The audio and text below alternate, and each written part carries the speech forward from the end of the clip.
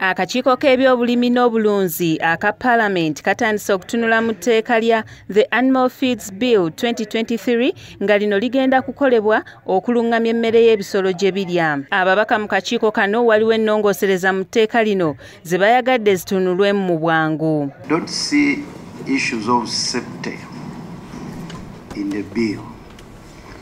We peruse the floor, maybe the technical people with the minister, they will guide us. Seems to be a dichotomy in terms of approach to feed that is going to be consumed at the household level.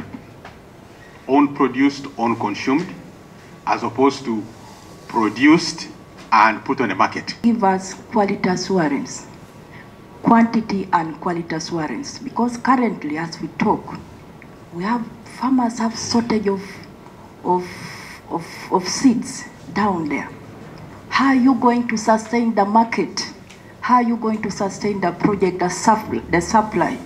Bright Ramirama nga ye minisita w'ebyamagana atubulidde ebbago ly'etteeka lino kye ligenda okuyamba ku balunzi. Lijja kutuyamba okulaba nti abantu abalunda bamanye emmere eyeetaagisa mu kipimo kyenkanawa ate tekosa magana ate tekosa na bulamu bw'abantu. N'olwekyo tulina omulimu nga gavumenti okulaba nti amagana gaffe gali emmere entuufu ate n'ebiva mu magana emmere evaamu mata, nyama nabyo bibeera nga si bya bulabe ku bulamu bw'abantu. N'olwekyo etteeka lino kyerireeta ekipya mu ndunda y'omulembe. Ramirama era agamba waliwo n'ebibonerezo bye batadde mu bbago ly'etteeka lino singa omuntu asangibwa ng'atunda emmere enkyamu. Singa oleeta emmere erimu ebikyafu oba ng'ogitaddemu ebyobulabe, penalty ejja kukukwata. Naye omuntu alunda ente ku ttale teri penalty egenda okumukwata. So n'olwekyo abantu baleme kutya etteeka. Etteeka lyo lirungi nnyo ate balyagala.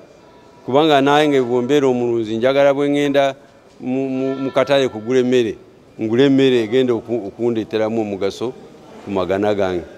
Kubanga emagana ne bwe gabeera malungi gatya, ne bw'obeera n'ente ey'ekika ekirungi ekya waggulu, olina okugiriisa emmere. So n'olwekyo bw'oba togiwadde emmere entuufu, era oba okoze loosi. Ababaka akakiiko kano bagamba nti ebbago ly'etteeka lino ligenda kuyamba okulungamya ku byendiisa by'ebisolo okusobola okufuna ebintu ebiri ku mutindo ng'amata n'ennyama nga si bya bulabe. Twagala okukakasa abantu abaludde nga batuwa ebintu owulira tebiri bya mutindo, twaweereza bino, obuluusi ne babikebera ne basanga ati enkoko zirimu ki? Zirimu empeke eza sirimu.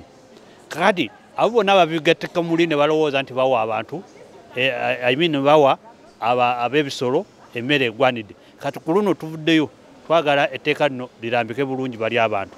Kati abo abakola emmere tugenda kubakolera etteeka nti bye bateeka okukola bye bakola.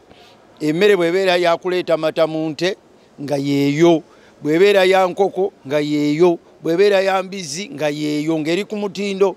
Kakati ebintu ebimu bagenda ne bateeka ebirungo mu mmere ne bibeera mu nnyama, ne bibeera mu mata, ate ne bireetera obuzibu abo bagenda okunywa amata n'abagenda okulya ennyama.